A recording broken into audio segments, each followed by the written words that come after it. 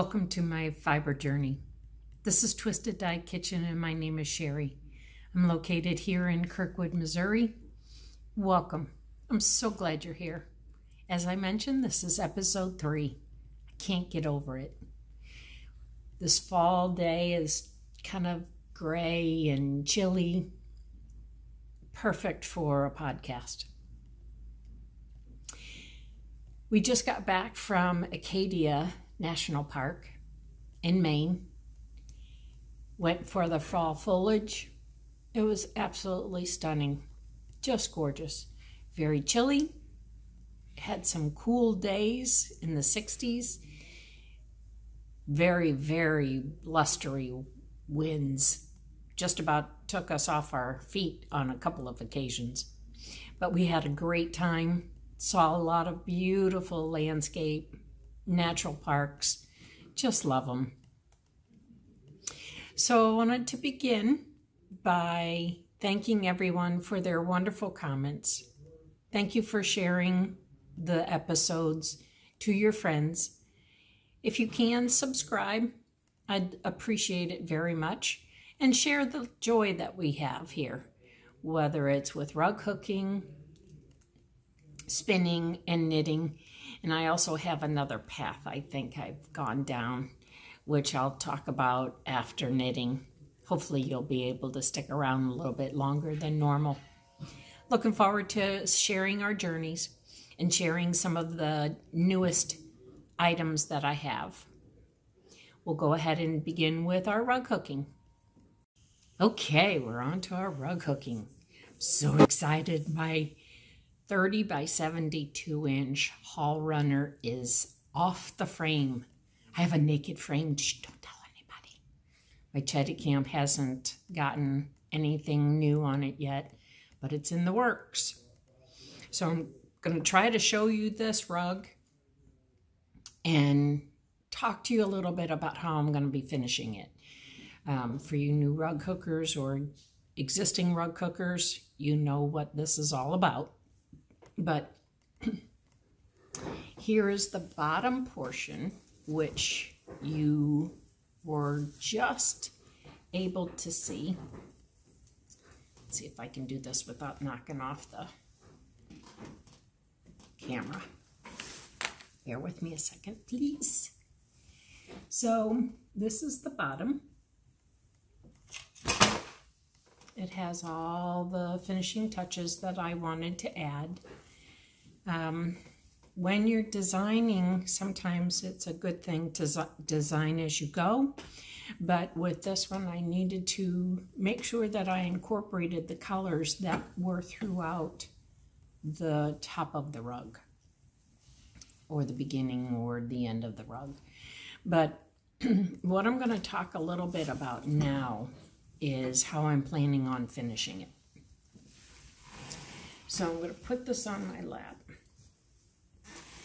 And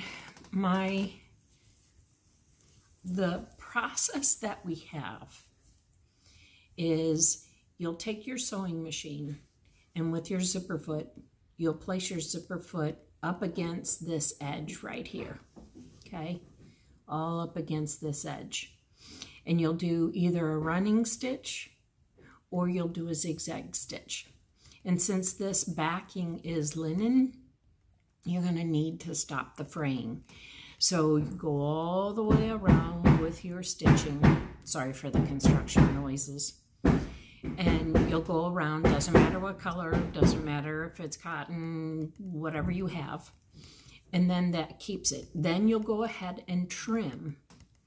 You'll trim about an inch, maybe up to 1.25 inches, 1.5 inches, depending upon how wide you want this edge to be. And then I roll the edge toward the pulled fiber. And then that way it's flat on the back. And then I go ahead and I whip stitch with rug hooking yarn. And I placed my order. Let's see if I can find it. Excuse me.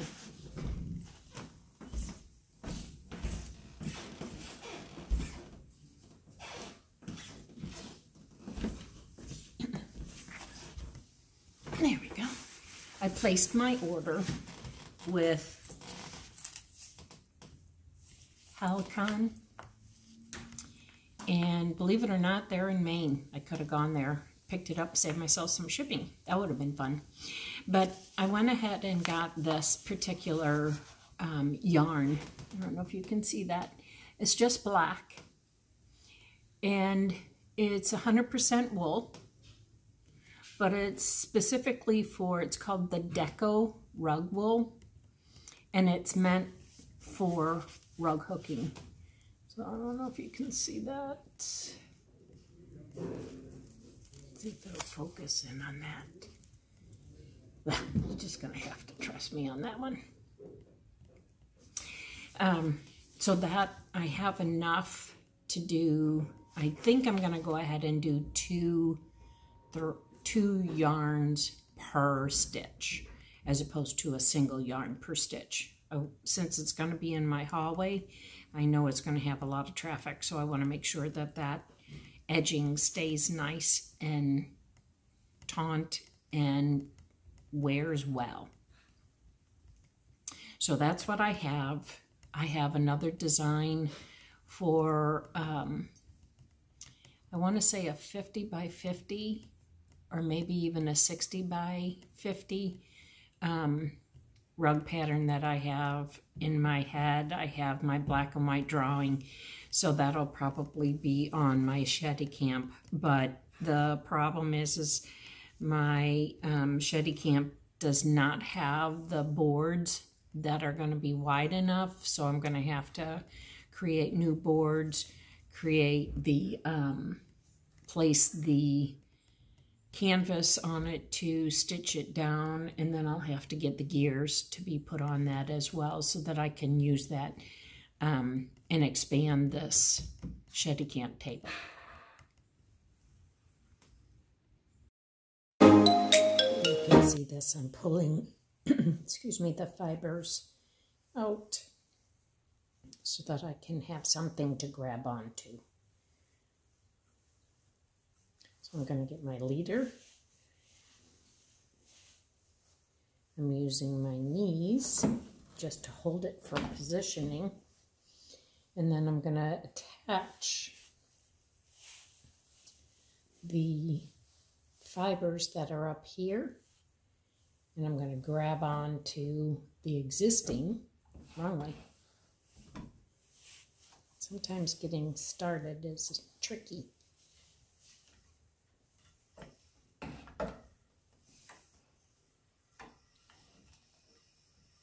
So you're ready to grab on, and there we go. It's ready, and then you just go ahead and pull and spin directly from the comb. I'm going to position the comb tines below me, and then you just draft. Now that's a little bit better for you to see. How's that? And that's how I spin from the comb. Can you see that?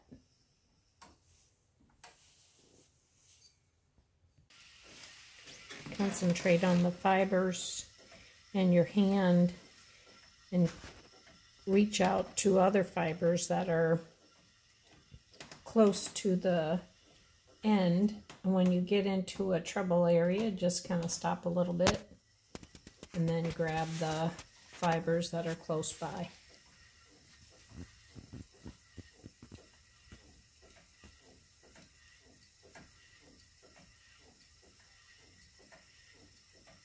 Okay.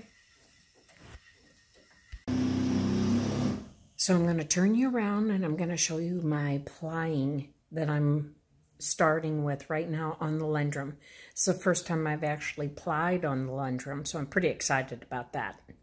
So I have the Lendrum set up with the ply bobbin, the motherboard, and the flyer all set up, and I'm actually enjoying how it's plying up. I've struggled with plying before in the past, but I actually really like how this is performing. I'm pretty excited about it. I think I'm going to go ahead and apply a little bit more twist to this yarn, but it's actually coming out very successful. I'm thrilled. Okay, so now on to the knitting portion. So you remember how I told you that I was knitting on my red sweater for the Cardinals? And in support of the Cardinals, well, you know what, if you're a baseball fan, you'll know what happened to the Cardinals for the playoffs and the World Series. We didn't make it. Bummer. But another bummer for my sweater. I've learned that I don't do well with knitting from the bottom up. I'm not that all of an experienced knitter. So, yeah. My beautiful red sweater will be frogged very soon, probably after the holidays, because I've got a lot of knitting to do for gifts. So, yeah, do you think this neckline is a little too big? Yeah. Me too. And I don't have enough of the yarn in order to rip the neckline out and add more. So, hello frogging. This one's going to go bye-bye. I think I already picked another pattern that I think will work well for this worsted Malbriga yarn. I think it was called the Rios. But I am on to a Christmas knit for my son. It's a West knit Virtus Unite. I love this pattern. Again, as I had mentioned, I use Zeobul's yarns, and I have all the Zeobul's yarn for this shawl. So it's a very graphic, very triangular shawl, if you're familiar with this pattern. I think I have 2 more sections to go, but here are all the colors that I chose for this, and all of these are Zeobul's. So it's Z-I-A-W-O-O-L-Z. So here is all the yarns in addition to the one that got away, which is right here, excuse me, which is here. I love all these colors. My son loves bright colors. He loves different colors. So that's a Christmas gift. And I'm pretty far along. I'll be getting to the next section very soon. But I don't know, and I'm sure you all do this too. As I mentioned, I'm not that experienced. But I did this little cheat sheet, which I'm so glad I did, so that I knew which color I was going to go to next. So, for instance, the blue turquoise color was A, and then B, C, D, all the way down to the bottom, which is where I am now. But that way I could get an idea of, will these colors play well together for this? And I'm so glad I did this a while ago, because when I picked it back up from our trip, I was like, oh, what's going to be next? So thank goodness I had my little cheat sheet so that I can reference it for the next few colors.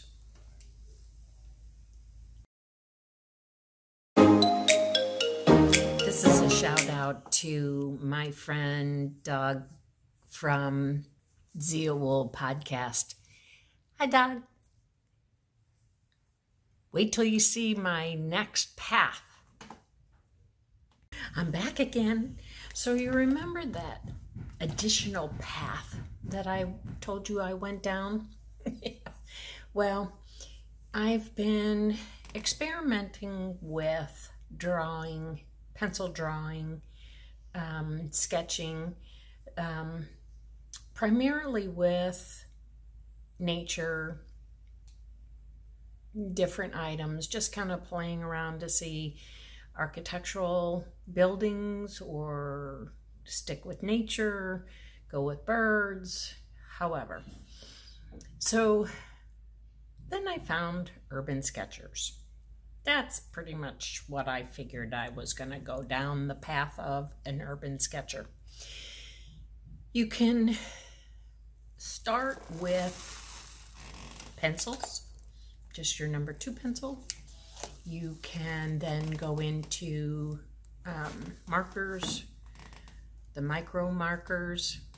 I also have, so you can work with your pencils, you can work with the micro markers, which I've had and I still use, but I started to collect, and I don't want to say collect in a term of collecting very expensive fountain pens, because I'm just kind of going down this path to see if this is a path that I want to further explore. So I have, for my birthday, I treated myself to a Lamy fountain pen, which I do like the feel of this. I also have, and I don't, Kakuno, K-A-K-U-N-O, and I know I'm not saying that correctly. And then I have a Keku. But the purpose of the water fountains, or the fountain pens, was primarily to do my outlining and to give more contrast, an outline to my drawings. I wanted to sketch with water. Excuse me, I keep saying water. I wanted to use my fountain pens primarily as opposed to the markers.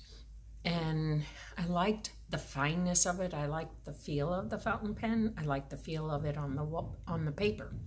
And the reason why I keep saying water is because I want to use and incorporate that into my watercoloring. And you're saying, well, Sherry, why are you going down these paths that take you away from your fiber? Well, it helps me explore color. It helps me explore details, styling, how to incorporate the pen, the fountain pen, the watercolors, all to help fine-tune the love that I have for fiber in my rugs, in my knitting, and in my spinning. You can't take these when you're out in a national park.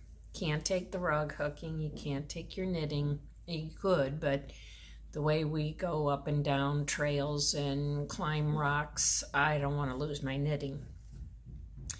So my husband bought me for my birthday, which was the end of September, an orange, kind of a nylon backpack. And in that backpack I had just like a Tupperware container that had my fountain pens in it, it had sketchbooks, it had my pencils, and it had a few of the watercolor pen,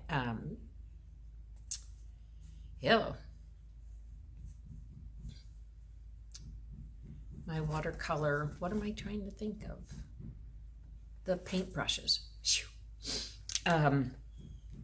So when he would be off shooting some rock formation or the beautiful landscape that we have, I would sit and I just started to draw and I just started to play.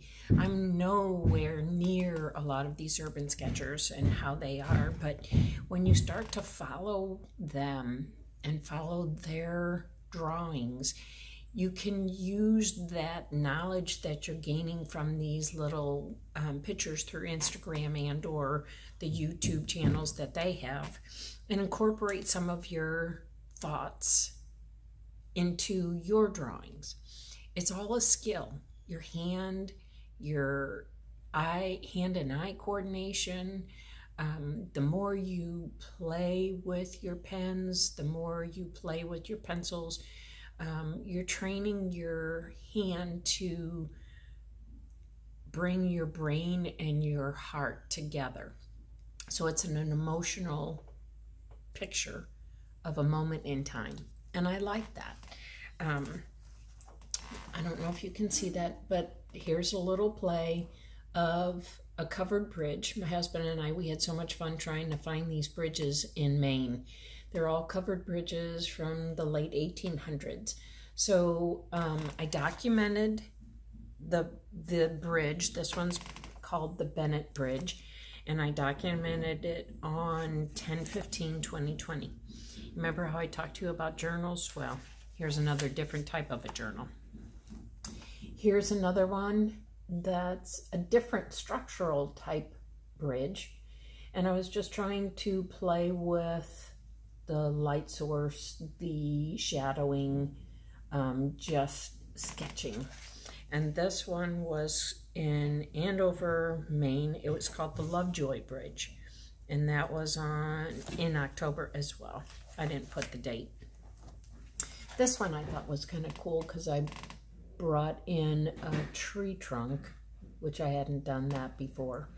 And it was neat because your eye gets trained to look to see how the construction of these buildings are. This one was on Frog Alley, which I thought was hysterical. I had to write that down.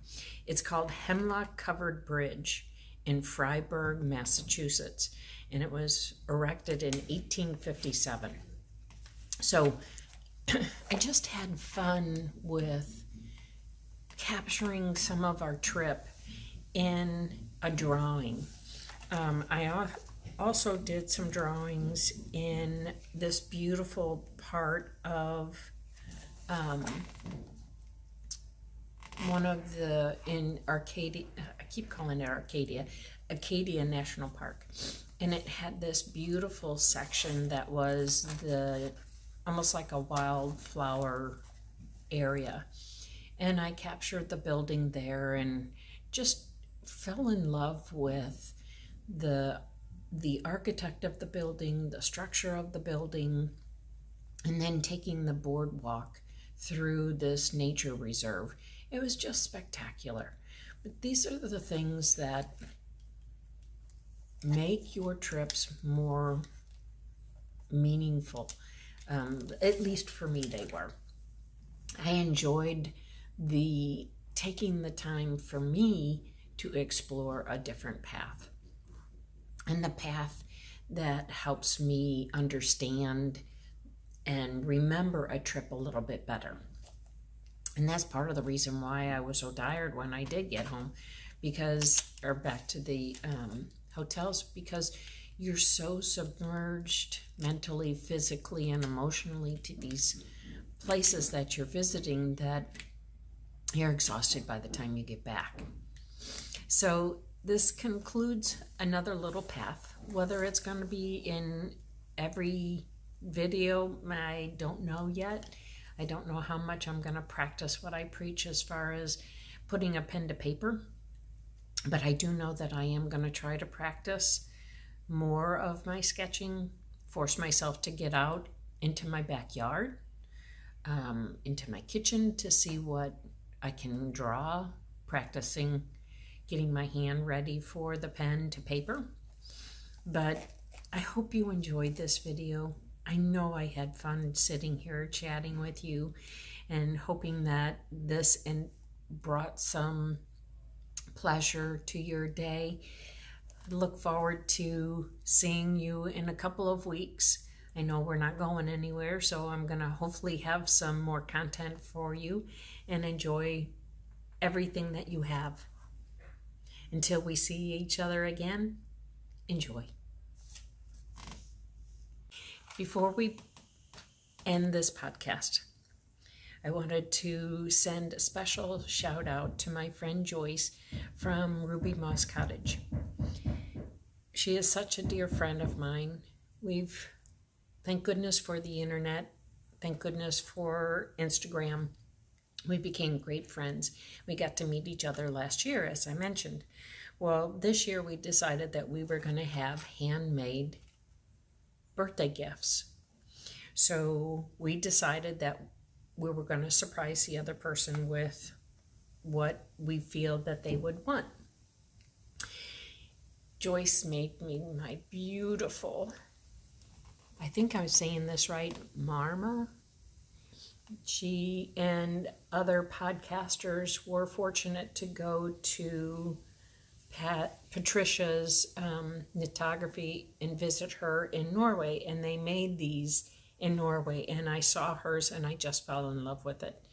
Obviously she knows me pretty well because it has a lot of orange, and it has orange fabric all the way around, but I love this because it rolls up. And she had all these wonderful little treasures inside. I have to give her a penny for each pointy thing, though. That's what my mother said.